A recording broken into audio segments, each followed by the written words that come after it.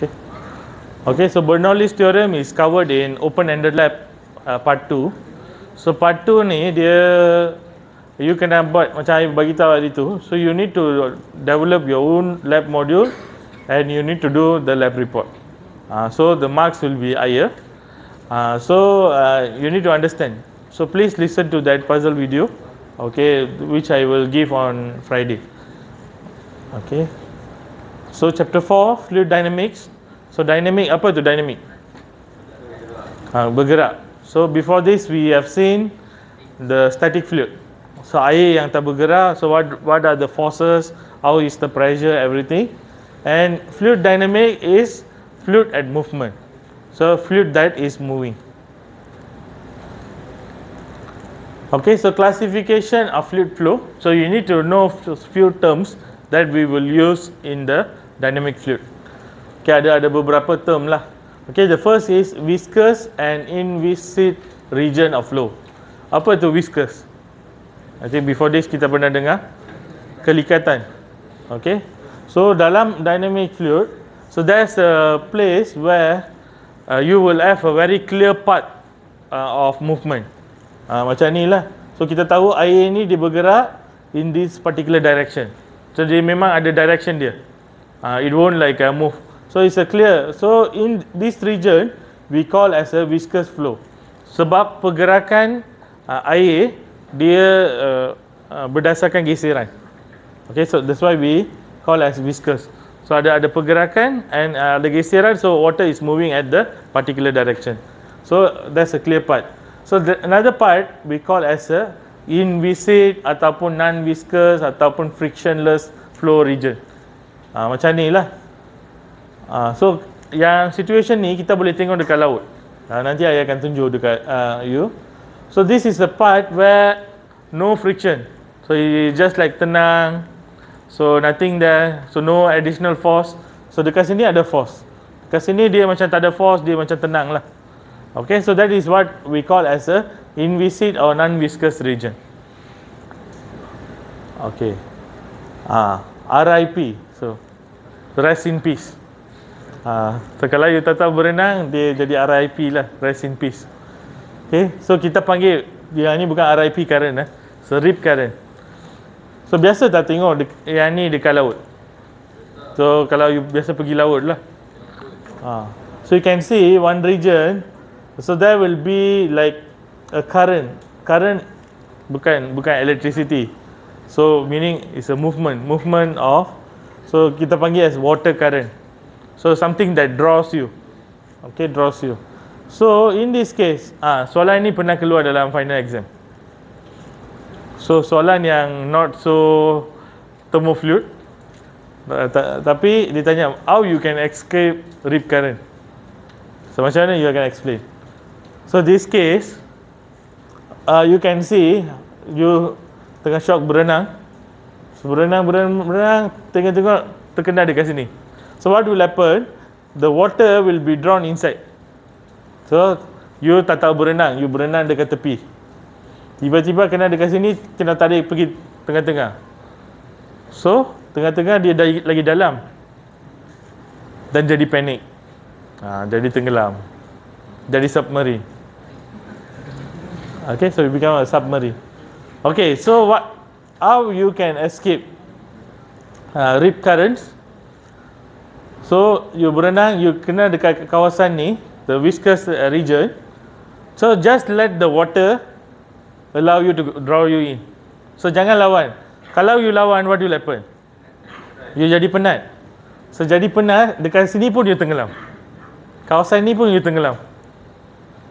So kalau you jadi penat. So what will happen? So you just let the water current to draw you in. After some time, current ni takkan jadi tinggi. Tapi kalau this water current ni sampai tengah laut, then you akan mati juga. Okay. So hopefully it's not until there lah. Okay, until the place where you still can escape. So once the current become weak, then baru you escape ke tepi. So the either side, you escape ke tepi, then you berenang balik. Kalau you tahu berenang lah. So the moral of the story, whether you know or not, so you know swimming or not, so try to escape this kind of situation. So pastikan before you go to one place, jangan tengok keseronokan saja. Okay, so make sure you know some skill, survival skill in case something happen. Okay, so this is a rip current. I pun tak tahu kenapa dia panggil RIP. So whether it have a significant rest in peace ke tak, tapi it's something that you need to take into consideration. Okay, so don't fight with the water current. Sebab itu selalunya kita encourage you flow with the that's the term lah, flow with the flow. Okay, flow with the flow. So if you fight, you will become penat. When you become penat, then the possibility of you to survive will be very less. Okay, so second term is compressible and incompressible flow. Okay, so a flow is classified as incompressible if the density remain nearly constant. So kalau you tekan density dia sama, so we call it as a incompressible. Incompressible maksudnya tak boleh compress. Okay, so liquid flows are typically incompressible. So dalam cecair selalunya kita consider as incompressible, kita tak boleh compress. Sebab dia molekul dia dah almost padat. Tapi gas can be compressible. Okay, especially the high speed. So gas flow dalam kereta, pernah dengar tak NOS? Selalu need for speed. Okay, so need for speed, so you tiba-tiba you tekan, oh you tengok meter naik. Okay, so normally the continental cars akan ada lah NOS. Okay, so you tekan, dia tiba-tiba dia akan naik. Dia akan naik dengan cepat. So you will see the water flow, the air flow will be very high. Okay, will be very high. So it is used in the jet. So macam mana jet berfungsi? So that is how. So you are compressing and you are increasing the NOS. Okay, NOS dalam kereta is actually used in the fighter jet. So to give you the adrenaline rush, to shock. So when you are using NOS, make sure your brake works. Kalau you akan terbang terus. Okay. So highway Changlun Kuala Polis boleh guna NOS. Okay, sebab tak ada bonggol. Okay, so I pernah reach under 70, under 80 dekat sini lah. Tapi more than that tak boleh. Sebab takut ada lubang. So Malaysian roads are like that. Kalau German road maybe okay. Okay, German road ada 5 line. All lines are fast line. Semua line pun, semua kereta paling ujung 300 km kereta is moving. So paling ujung 200. Tak ada yang slow. Unless emergency line. Emergency line you park, kena saman. So pastikan kereta you rosak pun bergerak at 200. Okay, so it's like that. Okay, so then kenapa dia move? Okay, the third one is natural or unforced versus forced flow. Okay, natural fluid flow due to natural means. Yang ni adalah buoyancy effect. Okay, so that we consider as natural, something yang not created. Okay, not something. So buoyant force inside the water is natural. You tak perlu gunakan generator to generate the force. Okay, so it's natural. The force is like fan. Macam fan, you tekan, it will increase the flow. So fan dia pusing, dia akan tarik udara dari belakang, so and it will move it fast. Okay, and pump, water pump, air pump, semua itu pun sama. It compress and it will displace. So it will we consider it as a force flow. Okay, ada internal flow inside the water. So ada pipe, dalam tu ada water is moving at the flow. We consider it as an internal flow. And external flow, aerodynamic. Macam ini you boleh tengok ada bola. So you can see the air is flowing at the sides. Dia tak menembusi. Dia tak tembus. So kalau dia tembus, it is considered as internal flow. Kalau kat luar, at the body of the car or what, so we consider as a external flow. Okay. So the flow of liquid in a duct is called open channel flow. If the duct is only partially filled with the liquid and there is a free surface. So you pernah tengok tak macam longkang? So longkang yang tertutup, dia cuma ada one particular level yang ada air. It's not full. So if inside the pipe ataupun hose, there's only partially filled. Maksudnya separuh je air, separuh ada free surface. So we consider it as a open channel flow. Okay, so these are a few terms that you will use. Okay, then laminar and turbulent flow. Okay, laminar is highly ordered fluid motion with smooth streamline. So ini adalah streamline.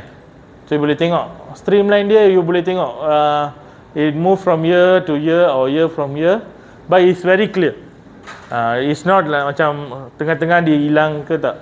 So if the Reynolds number is less than 2100, so we consider it as a laminar flow. So it can be 1000, it can be 1500. As long as less than 2100, the Reynolds dia ada 1 meter lah yang kita gunakan untuk ukur whether it's laminar or turbulent. So it's highly ordered. Okay, macam ni number A. So turbulent. So turbulent is highly disordered. You tengok macam ni. Yang ni adalah turbulent lah. Dia mula-mula dia start laminar, kemudian dia pun jadi highly disoriented because of the airflow keliling.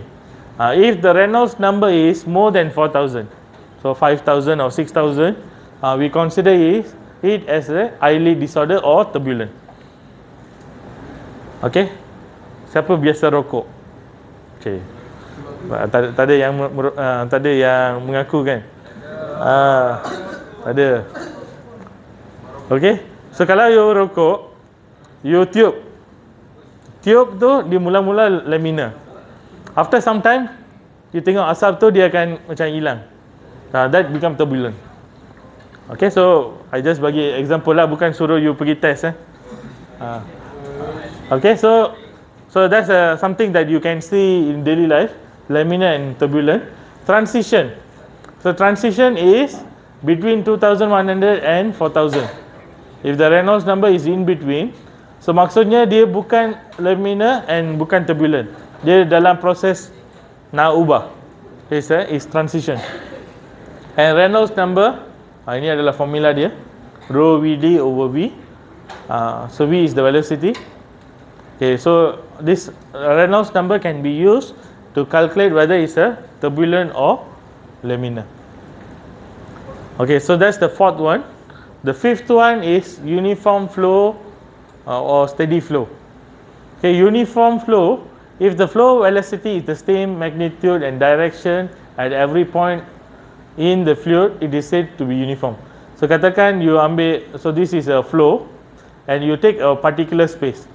Okay, you cuma kawasan warna biru ni je yang you take into consideration. If the velocity at this point and this point is the same, so katakan dekat sini 10 meter per second, dekat sini pun 10 meter per second, and it is in the same magnitude and direction, then we consider it as a uniform flow. Okay, non-uniform, kalau it's not in the same magnitude and direction lah, macam ni pun dia not in the same direction, dia macam focus, so we consider it as a non-uniform. And you have a steady. Kalau steady, compare dengan uniform, steady is over time. You ambil sedikit masa. So tadi from one distance to another distance. Yang ini from one time to another time. So in matter of 5 seconds. So whether is uniform or not. So that is what we call as steady. Sebab itu orang cakap, oh, orang ni adalah steady. So over time dia tak change. Kalau over time dia change, it's not steady lah. Okay. So you tahulah what's the meaning of steady. All the while kita hanya guna. So we don't know what is steady about. So Non-steady is changing over time. One time dia cakap macam ni, another time dia cakap macam ni. So that we call as not steady. Ataupun bahasa kasar cakap tawaras. Tawaras. So meaning is keep on changing. So in practice, there's always slight variation in velocity and pressure, but if the average value are constant, the flow is considered steady. So it's very hard to create something. So 10 meter per second, dekat sana pun 10 meter per second. So maybe there's a slight variance. Maybe dekat sini 10 meter per second, dekat sini 9.9. If the overall value are constant over time, so we still consider it as steady. Okay, so in practical lah. Okay, so 1, 2 and 3 dimensional flow.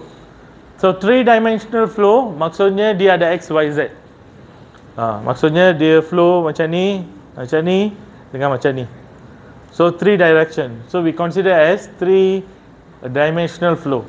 So you have the last one is time lah. So X, Y, Z are the movement, the 3 dimensional, and T is the time. So if you have 3 things, 3 properties that you can measure, so you consider it as a 3-dimensional flow. So 2-dimensional hanya ada 2, U and V, tak ada W. Okay, so it's only macam 2D. So X and Y only, and also the time. So that is 2-dimensional. And 1-dimensional, so is in a closed space. So closed space, it only can move in one direction. Then we call it a 1-dimensional flow. So only in the direction of X. So only ada satu. So then we consider it as a 1-dimensional flow. Okay, all these are some of the terms that we use in fluid dynamics. Okay, lagi satu adalah streamlines and stream tubes. Benda ni biasa tengok. Kalau you graphic designer ataupun analyst, okay, analyst of flow, ada banyak software lah yang boleh ukur. Software yang selalunya you akan gunakan adalah SolidWorks. Tak tahu lah you all pernah guna ke tak? Pernah? Belum lagi. So I think maybe you all akan guna nanti. Kebanyakan dalam FIP akan gunakan. So it's not an animation software, it's more like design software. Ada CAD kan? CAD guna apa? AutoCAD. Maybe the latest version adalah. Zaman saya punya tak ada. Zaman saya punya macam lukisan kejuruteraan je, dia punya software. So it's almost like that. Tapi I think the latest one, AutoCAD sekarang guna version apa? 2021. 2021, 2022. So you all akan gunakan dalam FIP. So maybe that AutoCAD, the latest one. But I know during my time itself, SolidWorks already can do this. Tapi sekarang must be more advanced. Kalau you buat, ada kawan-kawan yang ambil kejuruteraan pembuatan, okay, manufacturing, so they always will use this software like Katia. Ada software yang nama dia Katia, ataupun SolidWorks. So you can design, you can see if you apply a flow, so how the flow direction will be. So macam kereta ni tengok ada udara. So udara akan melalui the body of the car. So if the car is aerodynamic, then the flow will be smooth. Kereta you takkan slow down. Sebab when your car is moving, so udara bertentangan, dia akan force, dia akan bergerak at the opposite direction, which will slow down your car. If the car is aerodynamic, so the airflow will pass by your body, the car body. So the rintangan tu akan kurang. Okay, so you as an engineer, maybe nanti you ada peluang untuk kerja dekat Proton, Pro2, if local company, if overseas company, you continental company like Mercedes ataupun BMW or Audi, Volkswagen. So ada ramai senior yang dah habis degree lah. So normally after diploma you will masuk degree. So after that they work in a continental companies, continental car companies. So buat benda ni. So they do analysis. They do analysis. So ni ada satu software, NASCAR. So NASCAR is one of the software. Okay, so streamlines. What is streamlines? The flow pattern.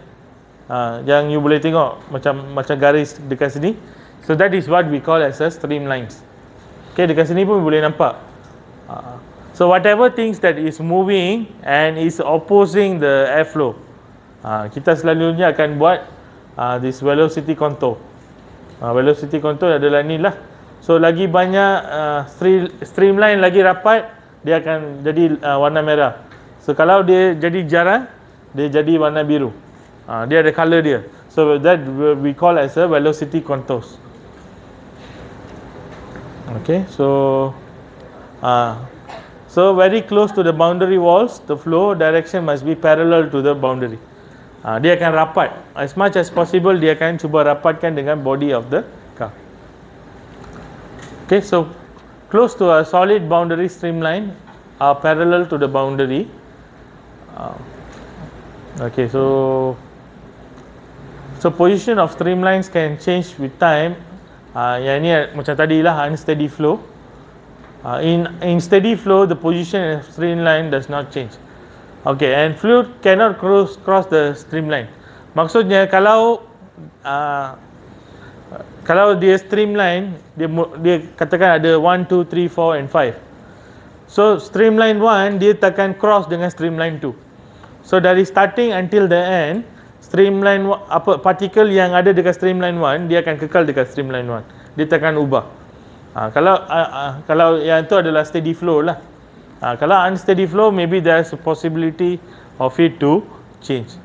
Kalau dia change tu, calculation dia pun akan berubah.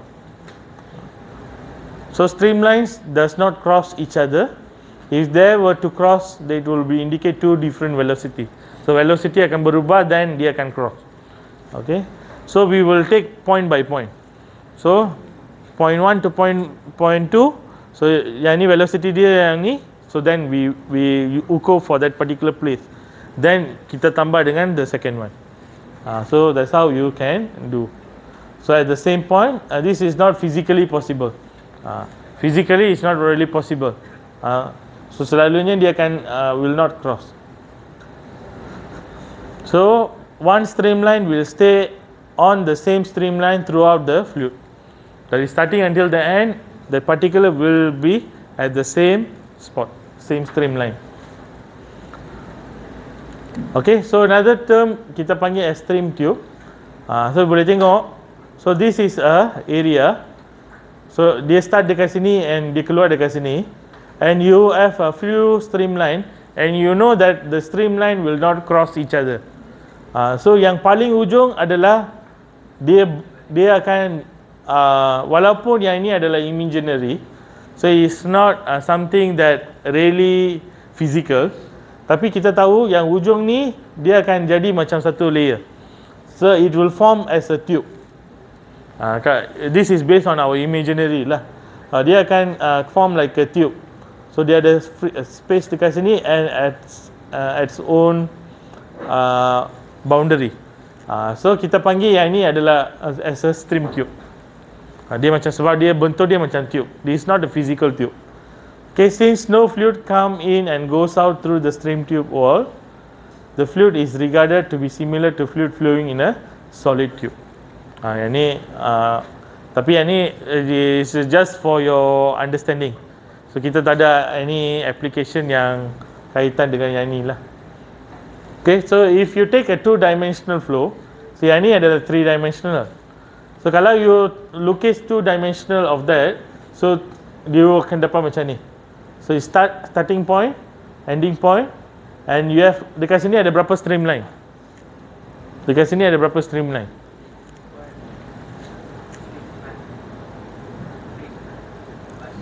3, 4, 5. Siapa cakap 3? 3. 4. 4 macam mana 4? From 1. 1, 2, 3, 4, 5. Which one? So siapa cakap 5? So yang ujung ini pun must take into consideration. So maksudnya 1, 2, 3, 4, 5. So ada 5 streamline. Okay, so it's not 3. Bukan ambil yang tengah-tengah ni. Sebab dekat sini dia cakap yang ujung ni pun streamline. So yang ujung ni pun you take as a streamline in your stream tube. Okay, so stream tube is not a pipe. Yang ni sebab dia bukan reality. So it's only for our calculation. Okay, so it differs in unsteady flow as the wall move with time. So unsteady flow dia starting dengan ending, yang ni dia akan jadi besar lah. So it don't create a steady flow. Okay, so one more case, no slip condition. So this is a natural condition yang daily life pun dia happen, but maybe kita tak realise. Okay, so if you have a plate, so this is a solid surface, and you have a fluid moving. So yang bersentuhan dengan permukaan ni, dia macam tak bergerak. So because of friction, because there's a physical friction available here. So dekat atas maybe dia move according to the flow. Tapi yang dekat bawah ni, it create a zero velocity because of friction. So yang ni yang kita panggil as no slip condition. So I tak explain yang wording ni lah. I just explain in bahasa kasar. Okay. So this condition is happening because of friction. Because friction at the surface. Okay. So we call it as a no slip condition. Bukan slip slip. Tak tergelincir. So it's not moving. So in real life, kalau you tengok dia ada macam ni. At the side, it stick to the surface. Okay. Okay, so all these are not so important. Okay, so in heat transfer, when two bodies at different temperature are brought into contact, heat transfer occurs such that both bodies assume the same temperature at the point of contact. So dalam case ni, so katakan dekat plate, this plate is 70 degrees. Dekat point yang dekat flow ni pun 70 degrees. Maybe dekat atas, maybe 25. Tetapi the point at where the contact happens, so it will be the same temperature point. So that's what this thing is saying lah. So in that case, we call that phenomenon as no temperature jump condition. Ini ada satu nama lah. Tak pernah keluar dalam exam. So it's okay. So it's just for your understanding. Okay, so fluid flow rate. So ada 3 jenis flow rate yang you akan gunakan untuk calculation. Okay, the first one is volume flow rate. Okay, volume of fluid past a section. Okay, or an area per unit time. So kalau yang dekat sini perasan ada dot, V dot. Kalau ada dot, itu adalah flow rate. Maksudnya dia berkaitan dengan masa. For one particular time. So kalau ada dot ni, you need to understand. So that one is related to time, over time. Okay. So you boleh tengok. So average of the volume moving in a tube over time. Okay, in a area A. Okay, so the formula is V dot. I panggil V dot lah. V dot equals to Q equals to AV. So formula yang selalu kita akan gunakan adalah Q equals to AV. Okay, we will see few example later. And then you have a mass flow rate. So M dot, M kecil dot. So the formula is PQ. So Q dari tadi. So Q adalah AV. So you dapat dua formula. PQ ataupun P pula, rho. So density. So density times with Q or density times with AV. So these are the two. So you boleh highlight lah dalam your notes. So you highlight. So these are the formulas that you will use for your calculation. And you have a weight flow rate. Yang ni jarang kita guna. Okay, jarang. So weight of the fluid past section per unit time. So G equals to gamma Q. So gamma is the specific weight. Okay, this you can take into consideration if the gamma value is given, the specific weight is given. Tapi jaranglah ada soalan yang berkaitan. Selalunya number 1 and number 2, volume flow rate and mass flow rate. Okay, so this thing is very important. Conservation of mass ataupun continuity equation, so which will be related to your Bernoulli's theorem yang you akan gunakan dalam your experiment number 2, open-ended. Okay, conservation of mass or continuity equation, dua-dua pun referring to the same thing. So matters cannot be created or destroyed in a chemical or physical. So it's simply changed with different form of matter. Okay, so to simply say, so you ada satu control volume. So volume tu you control. So mass entering. So mass can be as any fluid. Okay, it's entering and leaving must be same. So katakan dekat sini masuk 10 kg, keluar pun 10 kg. So that if you control the volume.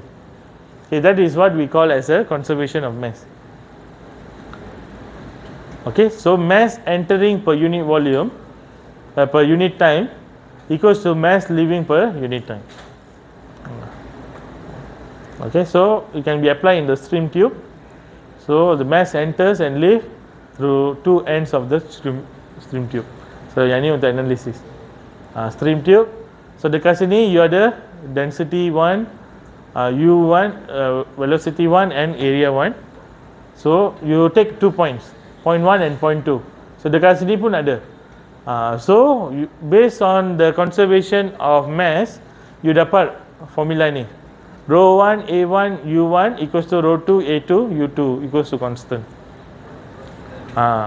So based on this, you boleh buat calculation.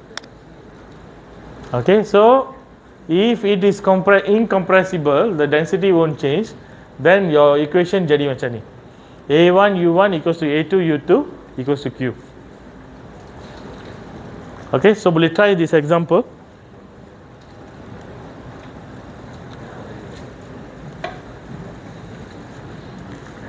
So try this example, example 1. So if the area 1, okay, so area 1, so apply to this formula. So A1 V1 equals to A2 U ataupun V lah sama, velocity equals to Q. So if the area 1 equals to 10 to power of 10 times 10 to power of negative 3 and A1 and A2 is given. So we know that from formula ni, so kita dapat A1 V1 equals to A2 V2. So you just substitute the value. So downstream maksudnya V2. So the fluid will flow from upstream to downstream. So downstream mean velocity maksudnya ini bukan velocity ya, so spelling mistake. So you just ganti dalam ni. So you rearrange the formula and you replace the value. So you boleh cari V2. V2 is 7 meter per second. So meaning is starting 2.1 meter per second and the ending is 7.0. So now try this on a diffuser pipe which expand or diverge as in the figure. So this is one application yang kita gunakan dalam Thermo-Fluid. So we call as a diffuser. Diffuser selalunya dekat bahagian start dia kecil, area dia kecil, and here is bigger. So when you have differences, so there will be change in rho, V and also area. So you try to find. So I think boleh habis lah hari ni. So no need, I don't need to finish. I don't need to do another video. Okay, so example 2 you can see referring to this. So you have the dua section, section 1 and section 2. So at section 1 the diameter is 30 millimeter and at section 2 the diameter is 40. So increase ke decrease? Increase by 10. So D1 is 30, here 40. and mean velocity at section 2 is V2 3. Dia suruh cari V1.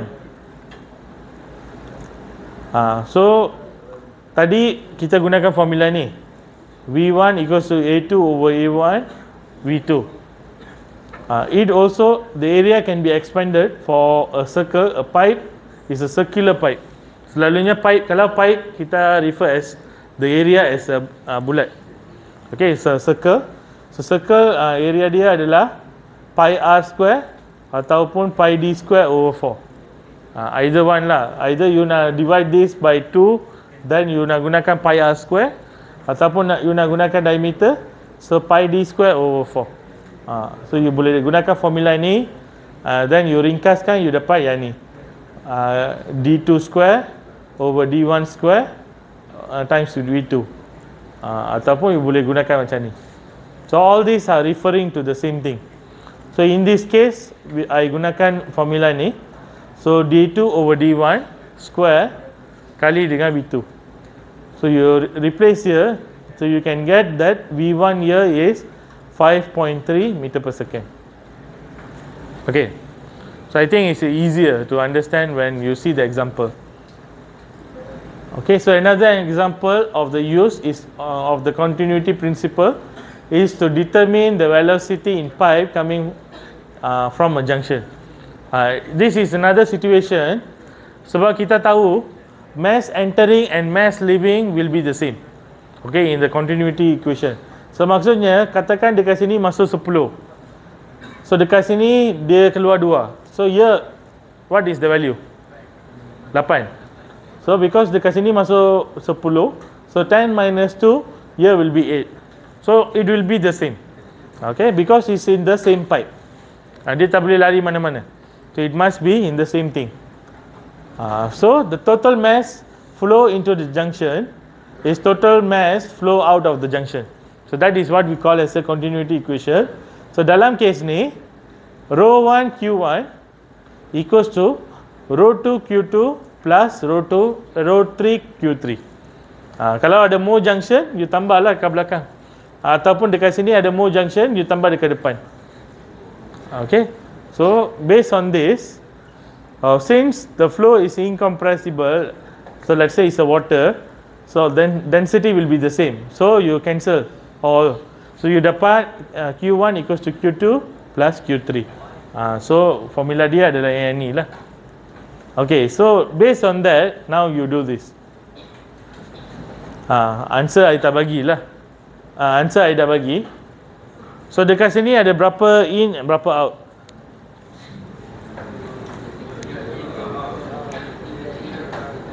Tiga in, 2 out.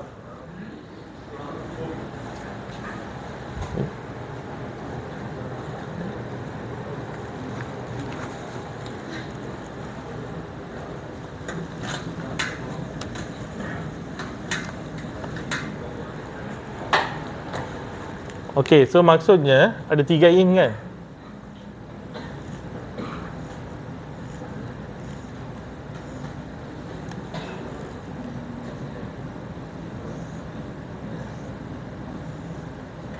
So condition dia macam ni.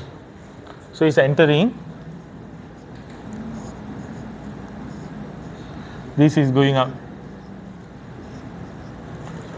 So dekat sini berapa?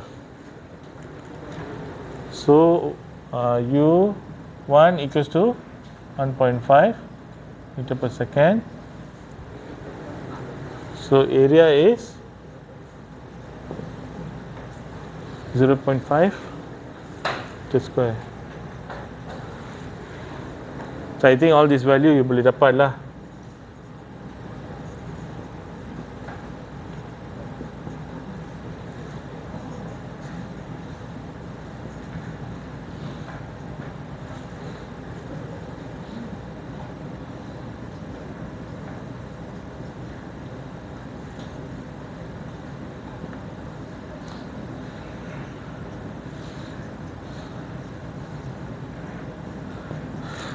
But the condition is like this.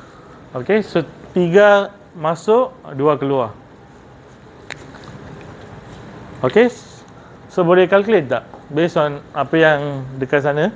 So what is the value of Q? Value of Q memang dah bagilah, tapi boleh tak you cari until you dapat 1.61?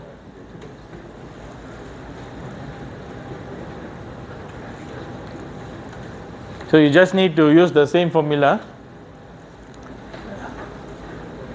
Macam dekat sini dia dah bagi dah Q. You tak perlu kira dah. So you just need to use find Q1 berapa, Q2 berapa, Q3 berapa, Q4 and Q5. Q4 dah bagi 2.4. So the value of entering and exiting must be the same.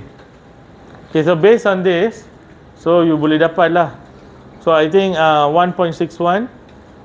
So yang ni adalah 2.6.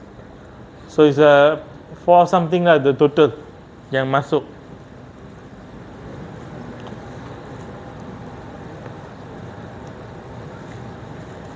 Okay, dapat. Saya boleh dapat lah.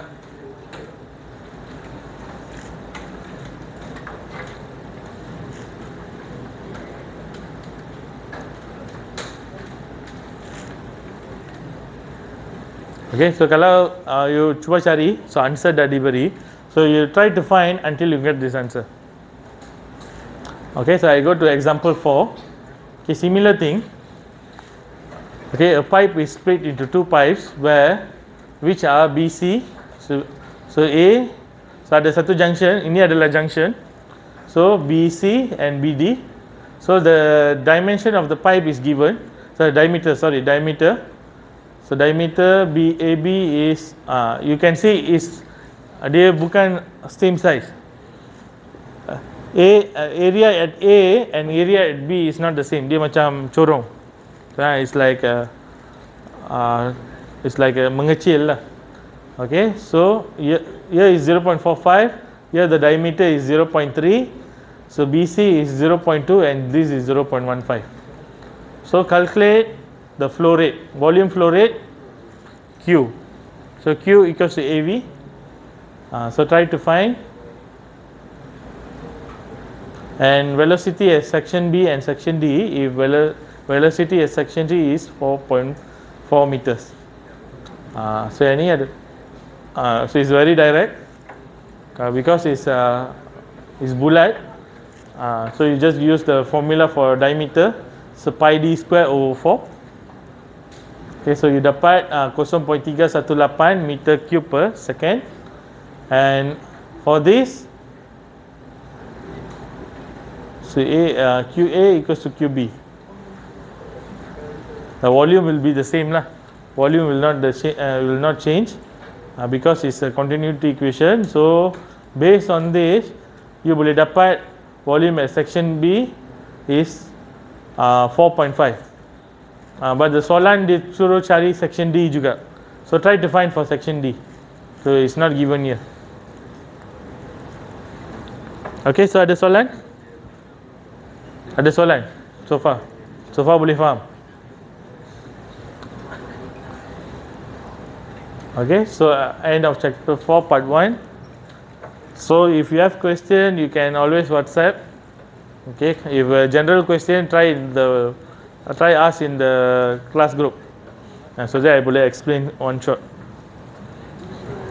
Okay, boleh off. Thank you.